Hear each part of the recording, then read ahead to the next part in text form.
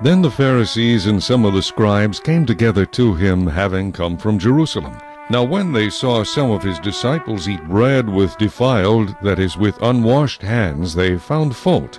For the Pharisees and all the Jews do not eat unless they wash their hands in a special way, holding the tradition of the elders. When they come from the marketplace, they do not eat unless they wash. And there are many other things which they have received and hold, like the washing of cups, pitchers, copper vessels, and couches. Then the Pharisees and scribes asked him, "Why do your disciples not walk according to the tradition of the elders, but eat bread with unwashed hands?" He answered and said to them, "Well did Isaiah prophesy of you hypocrites, as it is written, This people honors me with their lips, but their heart is far from me. And in vain they worship me, teaching as doctrines the commandments of men. For laying aside the commandment of God, you hold the tradition of men, the washing of pitchers and cups, and many other such things you do." He said to them, "All too well you reject the commandment of God, that you may keep your tradition. For Moses said, Honor your father and your mother, and he who curses father or mother, let him be put to death.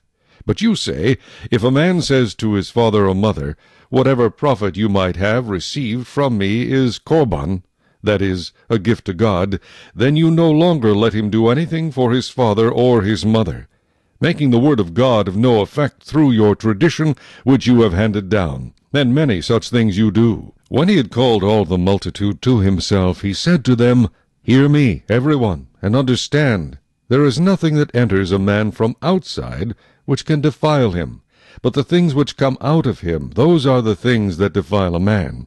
If anyone has ears to hear, let him hear."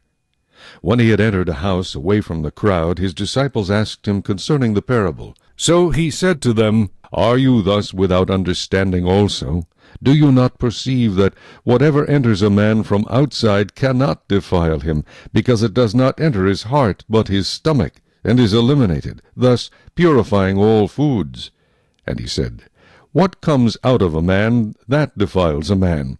For from within, out of the heart of men, proceed evil thoughts, adulteries, fornications, murders, thefts, covetousness, wickedness, deceit, lewdness, an evil eye, blasphemy, pride, foolishness.